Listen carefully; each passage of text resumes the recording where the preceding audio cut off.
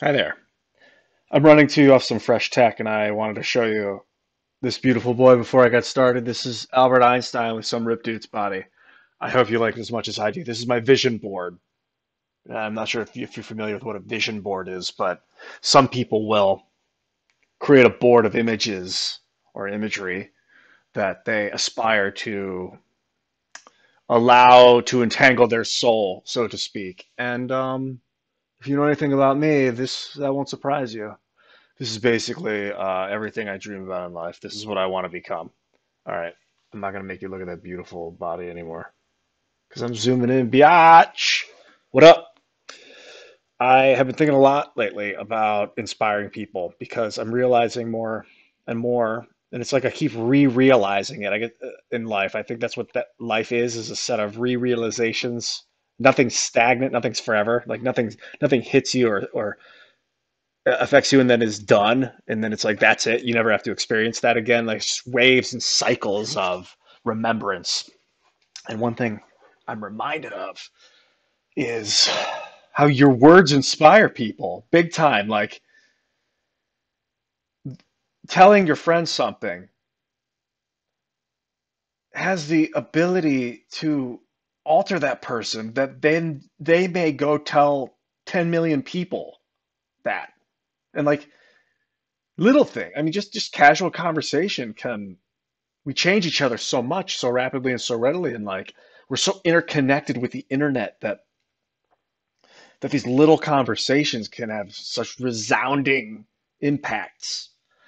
And now more than ever, it's like it's the 60s all over again. I mean, it's 2020, but it's like the year that would be.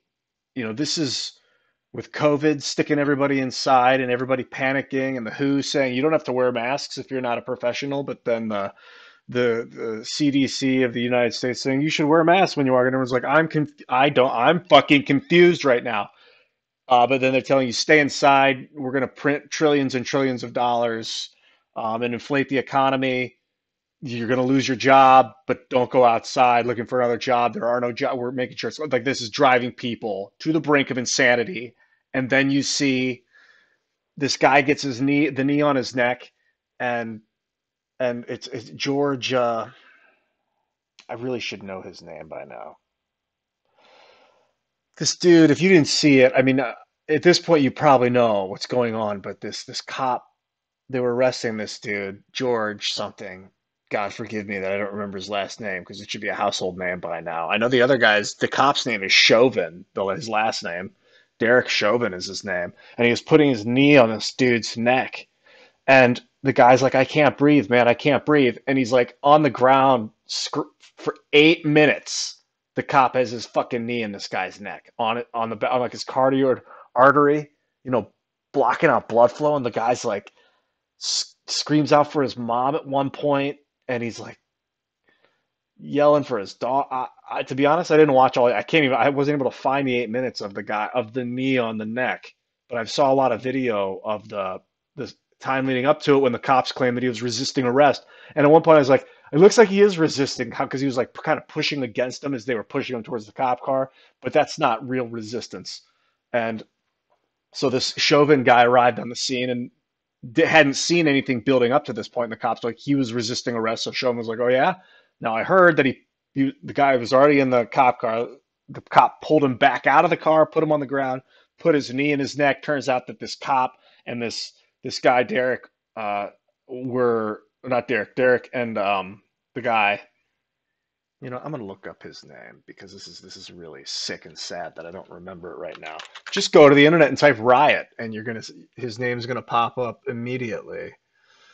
Oh, maybe I should type in instead of Riot. Let's go for protest. George Floyd.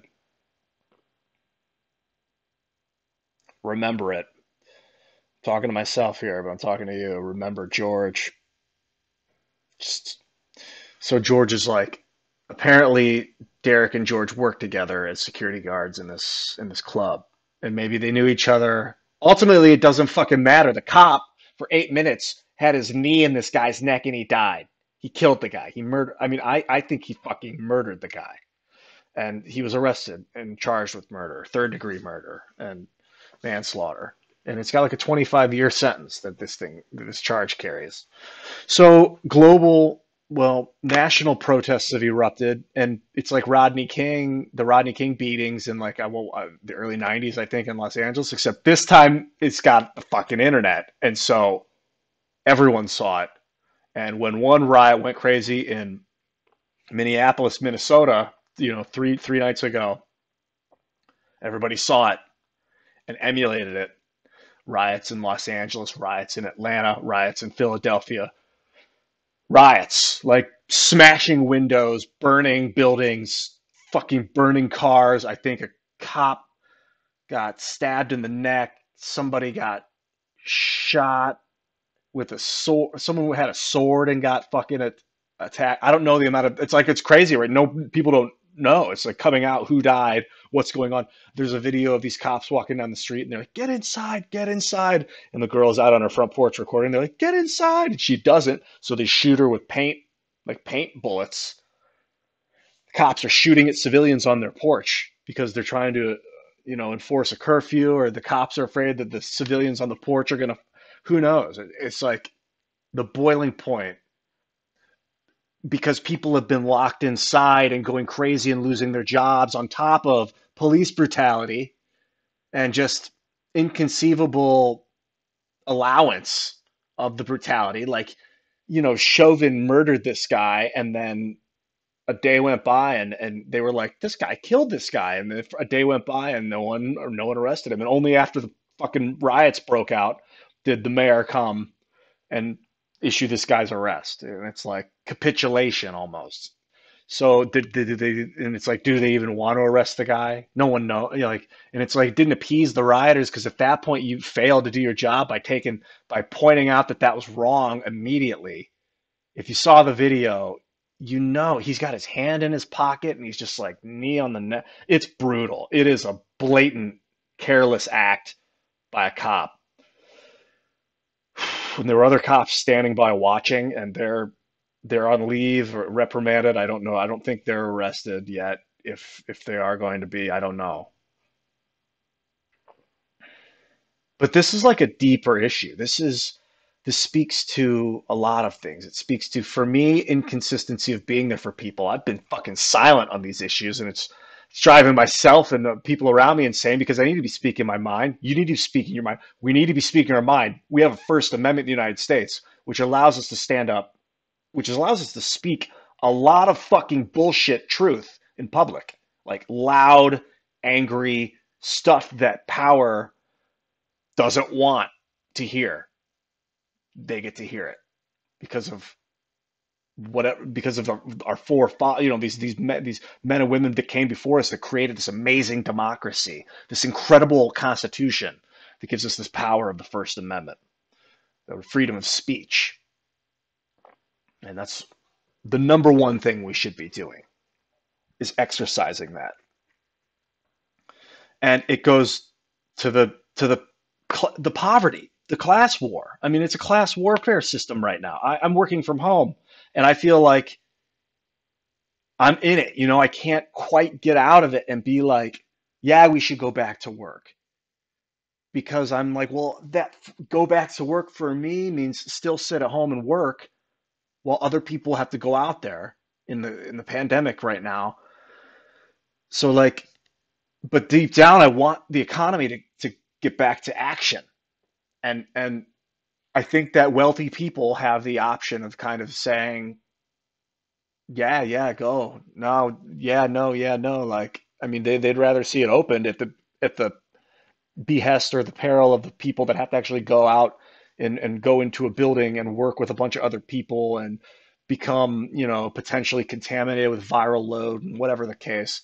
I don't know how big of a deal this COVID-19 thing is for real. I've heard that vitamin D is a big way to treat it and to prevent it, and so I think that we should be looking more at physical health and preventing, enhancing your immune system and preventing disease in general, eating the right foods, like green vegetables with that magnesium, and cutting down on your sugar, uh, and like fake shit like high fructose corn syrup and aspartame. Get that shit out of your fucking diet. Just go healthy. See how healthy you can get. And that's, if anything, what this virus is teaching me right now. It's the class war. I mean, the world is at the most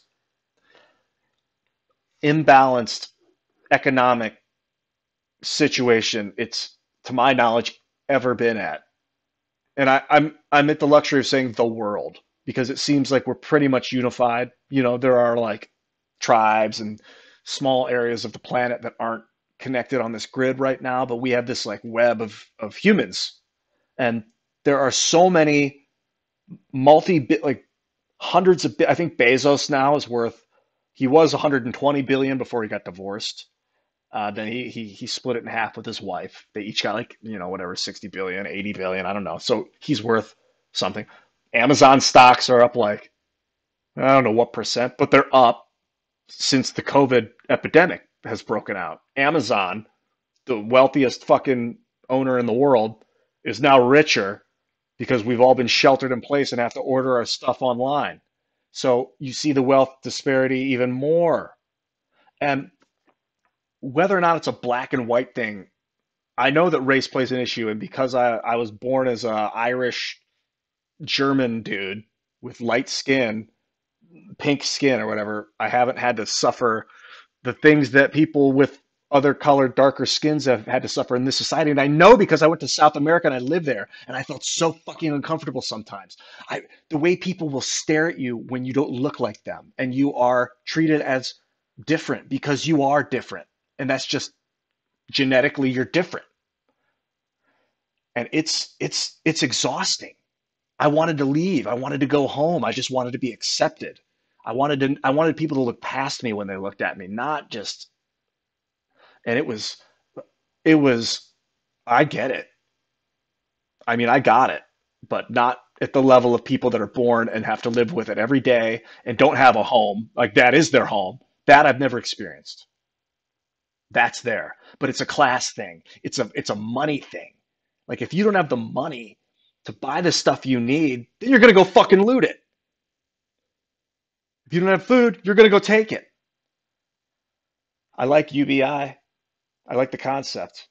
And then it's funny that the people in government are like talking about, oh, maybe we should do like a monthly stipend now that this COVID thing's we're like, what the fuck? Andrew Yang has been talking about this for like a year, and people barely give him the time of day. Now all of a sudden it's like, let's oh, I have an idea. Yeah, yeah, basic income would be nice. It would give people the opportunity to not have to go out and steal a fucking bike if they don't have wheels. It's important that you say these kinds of things to each other. At least put them on a video and document them and then put it online or something so that people can see it that way. If you don't have someone with you to talk to about and sometimes, sometimes it can get heated because if you're going to talk to someone about it, then you kind of have a right or an obligation to listen to them talk to you about it. And that can escalate a situation. It can cause different chemical reactions because it's not just you spewing, which is, it's a comfortable unknown. You know the parameters when you're about to explode your verbs all over someone, your verbiage. But when someone else is in the room, they will drastically take it and twist it and change the response, which then alters the way you function. And then that can be unsettling. So it can lead to an argument, so to speak. Doesn't always, and oftentimes it doesn't. But it can, and that can be frustrating to get into it with someone that, if you have different views on the epidemic or on race relations or on what the cause of the tensions in society are right now, it takes a lot of listening. There's a lot of listening involved, and it can be a slow conversation. Like sometimes it can take weeks to have a conversation with someone. You have it bit by bit, 20 minutes, like 2 minutes a day. You get like some shots fired. Each person gets some knowledge data dropped out, and then you go on to the next thing because you're busy. But over time, you're able to work and slowly change each other. That's probably more common than we realize. And sometimes you have the opportunity or the the lucky, I guess you call it an opportunity to have a long conversation with someone, and those are great. Those are really powerful to be able to talk to someone. I mean, we are lucky that we have each other and humans and that we're connected. This tribal unification that we have on this grand scale is unique. We we used to have to go to bed without electricity in the dark and hope that we didn't get attacked by animals and had parasites from the shitty food we ate, and other countries and people would come and take our spouses, murder our men and rape our women and imprison our children and brainwash them to become like them. And I mean, this is horrible history. And now we're in this beautiful society where we can talk to each other and have these amazing. You can go to a store and have a conversation with a store, like a cashier, just someone you've never seen before, and just crack up like this no fear conversations. This from the base, just have like say the wildest shit to each other, and it's okay because of the first. We got the protection of the First Amendment that's then backed up by the protection of the Second Amendment. And like an armed society is a polite society. You don't fuck with an armed society, man. And it just makes me think that we feel and think that we have to use it, that we're obliged to. It's not how is this put? You're not being egotistical if you speak your truth. In fact, you're being egotistical if you don't. If you don't say what you think or what you feel, you're allowing your ego to suppress yourself. And that's the worst form of egoism, man. You need to let yourself be. And I think society will be way better off. We can inspire each other to do this. Little kids, adults. I mean, we're all kind of just little kids at heart in big bodies or little bodies. I ain't judging. Yo, bro, before I go, I just want to give you a chance to say goodbye to Albie again. He'll be back, and so will I.